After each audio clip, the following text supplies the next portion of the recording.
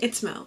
I am starting another reading vlog. I have like 3 reading vlogs going on the go, but I wanted to start one because it is Lillian from Lillian Reads Cat Lady Readathon, where you are supposed to read books with cats in them. There are several prompts. I'm not really prepared for this intro, so I will encourage you to go visit her channel and see her announcement for the readathon. The readathon is just a weekend, so it's just I think it's just the 13th and the 14th, but I'm doing it from the 12th to whenever I feel like it, basically. This is a great readathon all about reading books with cats involved in cats. Cats on the covers, cats in the books, cats in the title, cat characters, cat side characters, cats, cats, cats. And we all know I love cats, so I definitely wanted to participate in this one. This is also going to be in conjunction with my project that I want to do on cat detectives, or detectives with cat characters, or cats in detective novels. I thought we would start with maybe not the first, but definitely the most well-known cat detective duo, the Cat Who books by Lillian Jackson Braun. When I was in my teens, early 20s, I read a million of these Cat Who books. There are actually 29 Cat Who books, and Lillian Jackson Braun wrote some other books, some short stories and things like that, that involve Quillian and his cat helper. But I haven't read these books in years and years and years, and honestly, I didn't remember basically anything, except I remembered I liked them because they were cozy mysteries, and I liked them because there's a cat main character. I did save one of my original paperbacks from that time period, but I can't find it because my library is all torn apart and I'm not sure where it is. But I know for a fact it wasn't the first in the series that I had in physical form, so I decided to start with the first of the series on audio. The first in the series is The Cat Who Could Read Backwards, and in this book we are introduced to Jim Quillian, who is a reporter and newspaper man who you find out in the beginning is kind of down on his luck, has had some scandal, has had some setbacks in his career and in his life, and he is going to a magazine newspaper in Chicago to kind of get a fresh start. It's not what he expected though, because they put him on the art beat. There's already an art critic who has to know about art, but they want him to do like stories about artists and about the art scene and kind of be out and about in the art community. But Quillian doesn't know anything about art, so he's hesitant to take the job at first. The thing that really seals the deal for him taking the job is the art critic himself. He's a recluse, he's known for being extremely controversial and kind of an so Jim Quillian really wants to find out what the story with this art critic is, so he decides to take the job. And the story goes from there. I just started it yesterday on Friday the 12th, and I'm about 40% into the audiobook. These books are very short. They're only like 250 pages, if that, and this audiobook I think is only like 6 hours long, so they're quick and easy to get through. And not remembering anything about this book, I am like pleasantly surprised. One, I had no idea, but this book was written in 1966. So Lillian Jackson Braun started with this book, wrote it in 1966, and finished the series with the 29th book in 2007. So this is like a huge spanning series. There are lots of books to read. It's super fun, and I had no idea that it was written that long ago. It definitely does not read like a book that was written in the 60s necessarily. It's also obviously clearly not a contemporary book because there's no cell phones or internet or anything like that. I'm so surprised at how engaging and fast-paced and interesting this book is. Like, I'm already totally sucked in. I want to find out more about the cat. I want to find out more about the mystery. I want to find out more about Jim. I want to find out all the things. So I'm having such a good time. I do think that there are probably some outdated ideas and problematic phrases, words, or descriptions in this book. There's been one so far that I was like, ooh, but it happened right in the beginning and it made me nervous. But since then, I really haven't had too many other problems with it. I do think that Jim Quillian fancies himself a ladies' man, and so there's definitely going to be that little bit outdated idea of the, you know, rugged, handsome man who gets the girl kind of thing, or like all women are somehow amazingly attracted to him, even though they're like hot young things and he's like a middle-aged failed reporter. Other than that, I'm having such a good time. I'm really enjoying it, and I'm excited to see where this story goes, and I can tell already I'm going to be continuing on with this series, and I'm going to be reading or rereading most of the Cat Who books at some point. I've been doing a lot of vlogs where I talk about books that I've read in the month, but I also do a vlog style reading wrap up at the end of the month, so you do hear my thoughts on the books close after I've finished them. I always try to add things into the reading vlogs that I won't necessarily say in the wrap up, or in the wrap up I'll have a point that I thought of about that book that I didn't include in the vlog. Let me know if that is working for you, or if you are finding these vlogs repetitive. Also, let me know if I'm doing a reading vlog that's spanning multiple months, which I believe this one is going to be. Let me know if you want to see the books in the wrap-up, or if you want me to keep them like a secret TBR. Let me know what you're reading for the Cat Lady or Cat Man or Cat Person readathon, and I will catch up with you when I read some more of The Cat Who Could Read Backwards.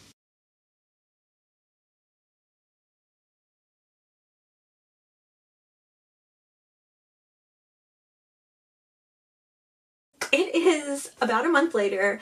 My bookcases are getting sorted, and I did finish The Cat Who Could Read Backwards. I was able to read it in the weekend for Cat Lady Readathon. I watched Leanne's vlog that she did for her readathon, and it was really fun. I'm hoping that she'll do some more Cat Lady Readathons, because I didn't really get the opportunity to explore the idea of Cat Readathon in August when she did this first one, because I was doing so many other things. I finished The Cat Who Could Read Backwards. I really did enjoy it. I didn't remember the ending at all. I didn't remember the way that the mystery went. It's definitely a cozy mystery in that there's not a lot of blood or gore or really difficult themes, and it is all solved fairly simply and quaintly, but interestingly, and definitely makes me excited to read the other Cat Who books. You can see more of my thoughts on The Cat Who Could Read Backwards in my August wrap-up, which I will link in the description box below. As I was saying in the last clip, I don't know if I should keep these vlog books a secret. It's already been basically a month since I've started this vlog till now. If I were going to keep them out of my wrap-ups, I think I would mention them in my wrap-ups, but say they're for an upcoming vlog. But it's hard not to talk about the books during my wrap-ups. Anyway, so I don't know what I'm going to read next, but I did receive 2 packages. I have a few cozy cat mysteries that I already had on my TBR shelf, but I also had a few on my want to read shelf, so I did go through and purchase those books recently. Not all of them, but some of them. And 2 books have come in the mail. I like to use Amazon. I don't want to support them. I want to eventually do away with my Amazon subscriptions and stop using them entirely. Let me know your thoughts on that in the comments below. Let me know if you still use Amazon, or if you have stopped completely. If you have strong feelings one way or the other, I would love to hear them. I don't like Amazon, partly because I can't get like recyclable mailers, or I can't know what kind of plastic use I'm going to be getting for them. Pre-pandemic, they did have an option for things to be not wrapped in plastic, but they've totally done away with that. Some of these might be cat mysteries, some of them might not. This one is a cat cafe mystery, Cat About Town by Kate Conte. That is a lot of C's. Cat cafe mystery, Cat About Town, Kate Conte. On the case and on the prowl, it says. Very floppy mass market paperback. like it.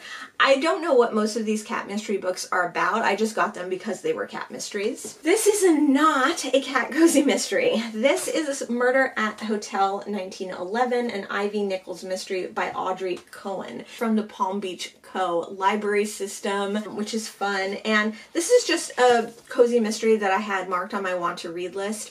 My want to read list on Goodreads is always listed down below, but it's getting like wildly out of control. I think I have over 1,000 books on there. So what I really like to do is periodically go through that list and then go to used bookstores or purchase from used bookstores online a couple of those books to kind of bring down the amount of books on my want to read list and have them more on my physical TBR. One cat cozy mystery and one regular cozy mystery. I think next steps are going to be to gather all my cat cozy mysteries and really decide which cat mystery I want to read next.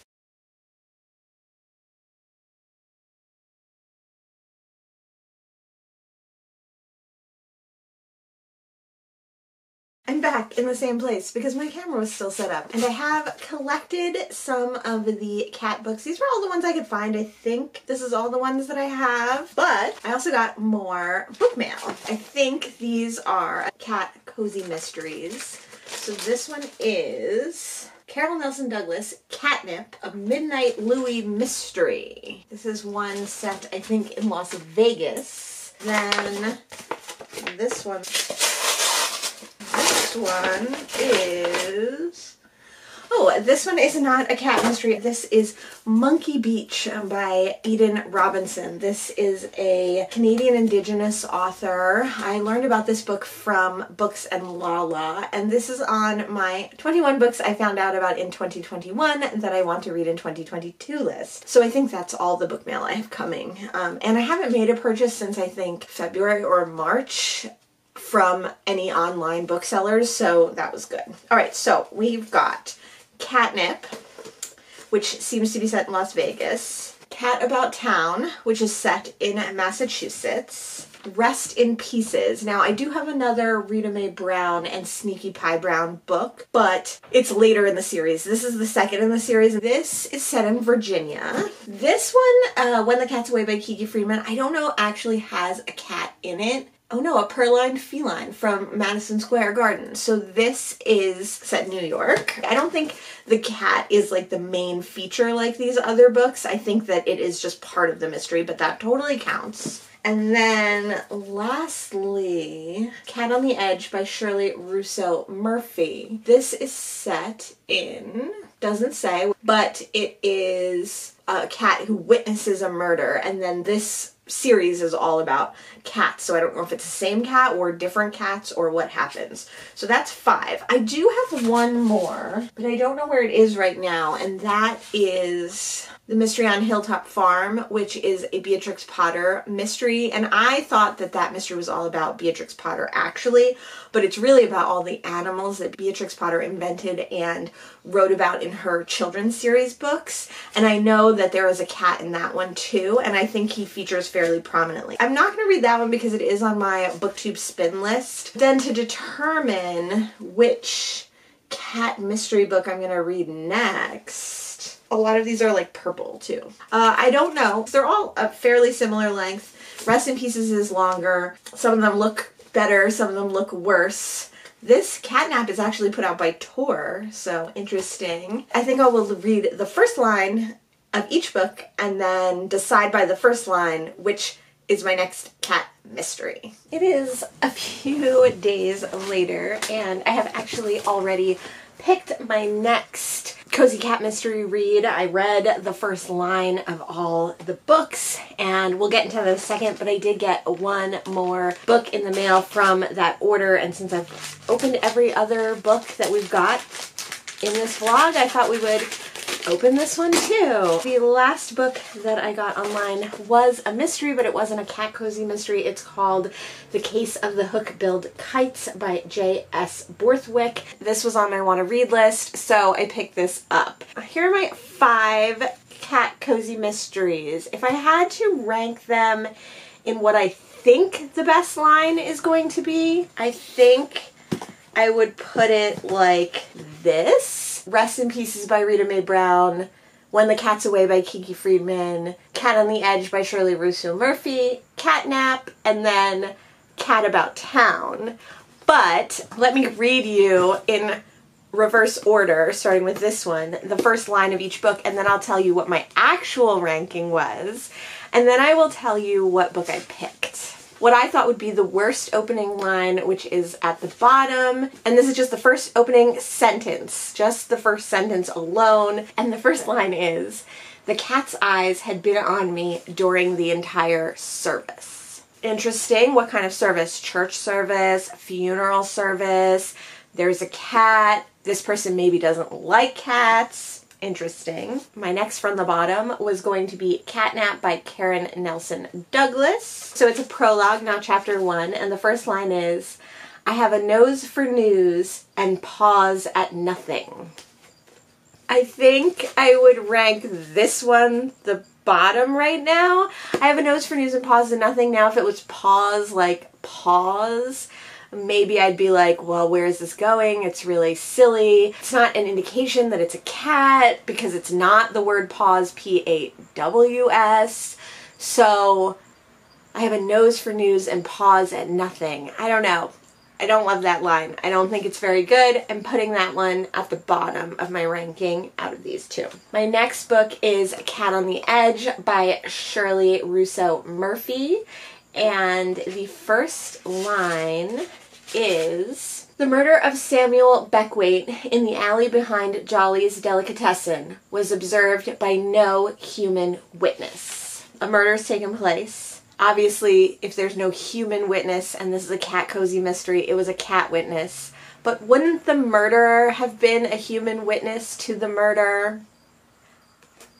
I don't love it, but I like it more than these. So it's got me intrigued. It does have me intrigued. I want to know who saw the murder. Was it cats? I want to know who was murdered.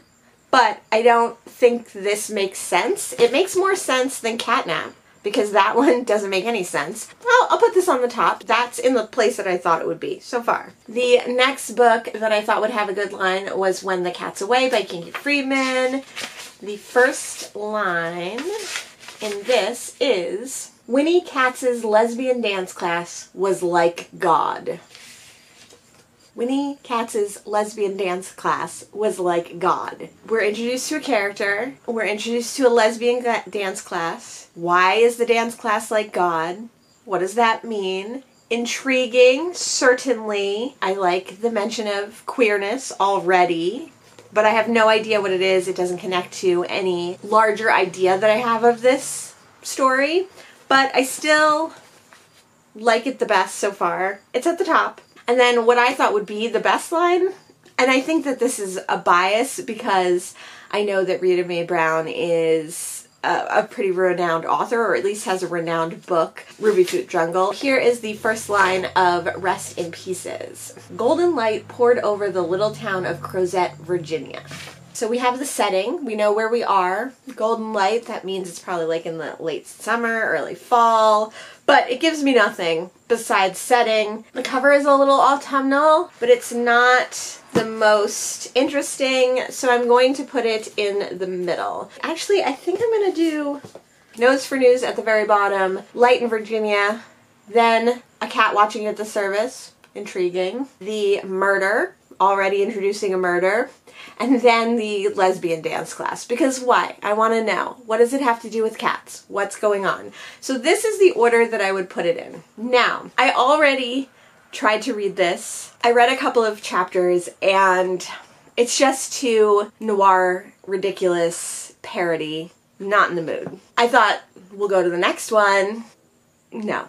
So I ended up trying Catnap, which was on the bottom of my stack, and this is the book that I ended up reading. So we went in reverse order. I went with the worst line, And I was a little trepidatious at first because the first chapter is a chapter of the cats, and it is from the cat's point of view, and the cat is actually reminiscent of this, a little bit noirish, a little bit outlandish, a little bit of a parody. I wasn't sure how that was going to go, but that chapter is only a couple of pages, and then we get to the first chapter with our human main character, and this book is all about Midnight Louie, who is a cat in Las Vegas. He is free to come and go as he wants, and he happens to be at a book convention, and he stumbles upon a dead body. He doesn't want to be responsible for the dead body. He doesn't want to be seen as a suspect for the dead body. So he decides to not alert anyone until the next morning. And when he does alert the authorities, it happens to be a PR woman, Temple Barr, who is working at the book convention, and Louis leads to this dead body. There's no question that Temple Barr was involved in this murder. There's no question that Louis was involved in this murder, but Louis feels responsible to help Temple figure out what happened to this murdered editor. That's the basic premise. Temple and Midnight Louie form a friendship and then ideally solve this crime. I am about halfway through this book now, and I've been reading it for a couple of days, and honestly it's taking me a lot longer than I thought it would. I'm really enjoying the setting. I like the Las Vegas setting. I like the book setting. It's funny that I have read several books this year about authors, editors, PR people working with books, book agents. I had no idea that that's what this was about, and it's funny that this just happens to fall in with those. So I'm really happy about that. I am liking the PR gossip about this editor and how he was like not very nice and how he didn't treat his authors well. Liking the relationship between Temple and Louis. Louis gets a chapter every now and again where you hear from his perspective, and he's a very noir, womanizing, you know, stereotypical private eye type character, but a cat. But when it's Temple's chapters, he's just a cat. So he might be helping, but you're not getting, like, there's no talking cat. So it's kind of a mix between The Cat Who Could Read Backwards and a more like silly cat-driven novel, which is interesting. But it was written in the 90s, and it's definitely of its time. There's a lot of name dropping, and pop culture references are just taking me out of it a little bit. I mean, I'm familiar with the 90s. I was alive in the 90s. I haven't read an older book that was at its time of publishing so current that it was able to like name drop and put all these references in to feel relevant and current. But now, of course, reading it 30 years later, it does not feel relevant or current at all. It just feels pretty hokey and ridiculous. Although I really like the setting of this book convention, there's kind of a side plot with some cat book imprint mascots gone missing. The pace is not like moving along enough. There's like not a lot happening, and we're halfway through the book. Yes, maybe we've identified some suspects, but like in a very tenuous manner. Like, yes, we're kind of looking for these cat mascots, but like in a very like on the side manner. Yes, we're introduced to a potential love interest, but he only gets a couple of lines every, you know, quarter of the book. It's just not a fast-paced, exciting, cozy mystery. And I think for a cozy mystery, that's what you really need, is something that's just like fluffy, light, fast, fun. And this isn't exactly hitting that. But I will continue to read Catnap, and when I finish it, probably, I will get back to you.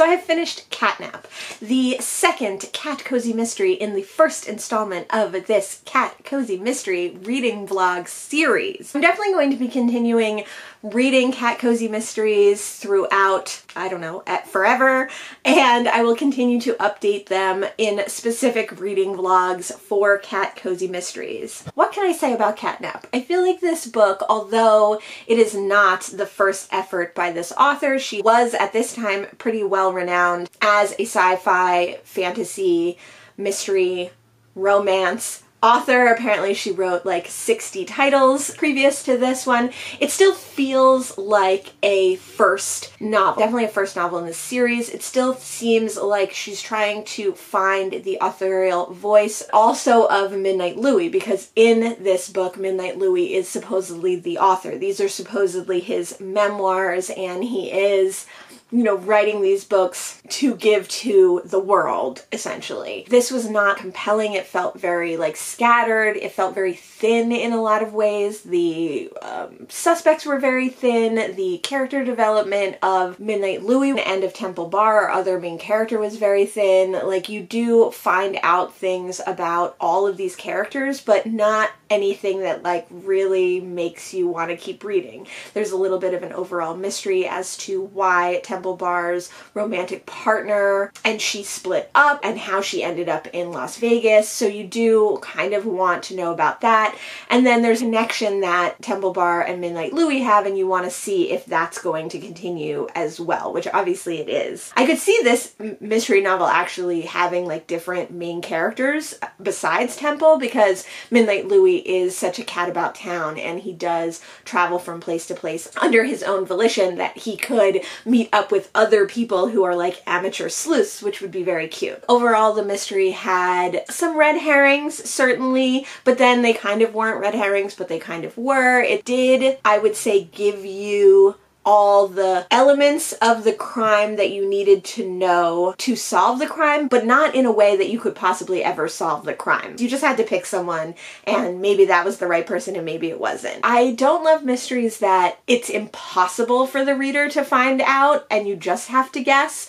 I prefer mysteries that either don't give you all the clues and you just have to guess, or give you all the clues and it is possible for you to guess. I feel like this book gave you all the connections that you needed to make in the very, very end, at the very last quarter of the book, and only by going all the way back to the very beginning and remembering something that was seemingly very inconsequential could you have known. Which sounds fine, but like, it was just not doable, I don't think. And I think it was kind of maybe made up along the way. But I do think there were some really interesting conversations in this book. This book supposedly takes place not too long after Roe has been in enactment for a while, and it does talk a lot about abortion and the idea of why women would have abortions, how they had unsafe abortions before Roe, and how now, you know, that was becoming destigmatized. So it definitely was a weirdly timely read because, you know, of everything that's going on in our current day world, which sucks, by the way. Those conversations were quite intense and serious and definitely more impactful than you come to expect in a cozy mystery, but I love cozy mysteries that have those elements to them. I think the Julie Smith series that I'm reading, the Skip Langdon series, kind of has some of that, and I've definitely read some other cozies that have kind of a bigger impact. So although I didn't love Douglas's writing in this, and although it felt very weak to me in certain places, I would definitely continue on with this series to see if she brings in relevant and topical topics like that. I didn't love hearing Midnight Louis' perspective, and I thought that although she was obviously exploring feminist themes with the abortion and medical practice themes and how women are treated by medical practitioners, Louis was very misogynistic and sexist, and there was just a lot of contrast there that I didn't love. It didn't feel fluid, and not to say that a character in a feminist-geared novel couldn't be misogynistic, but our main character, it just seems odd. I won't be like purchasing any more of these, I don't think. It wasn't a compelling enough novel to me to want to buy more of these unless I just happen to find them. Now, will I keep my eye out in used bookstores? Yes, but I'm not going to be using online means, which I don't 100% agree with in the first place. We do have quite a few more cat cozy mysteries to explore. Compared to the first, The Cat Who Could Read Backwards by Lillian Jackson Braun, I definitely think that was the far stronger novel and the more exciting and interesting cat cozy. The question of the video is, do you have any cat cozy mysteries that you can recommend to me? I would love to know if you've read any of the Cat Who books or any in the Midnight Louie series that you would particularly recommend, but I would also love to know if you have any other cat-related mysteries in general so that I can add more to my TBR for this series. And I'll see you in the next one. Thanks so much. Bye!